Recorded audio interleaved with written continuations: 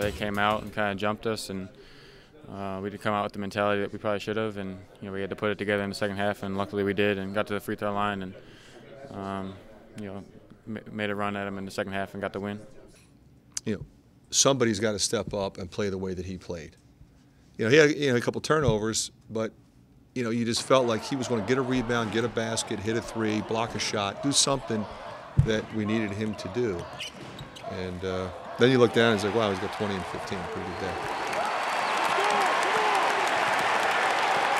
Our guys aren't looking for what they usually do in practice, and we just got to slow down, just play our game, and everyone's gonna be doing well, and we'll be all right.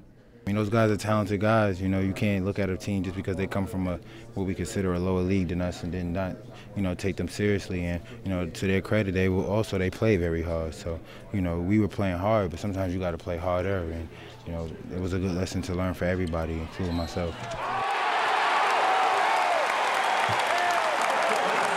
I thought he was tremendous. He was a presence.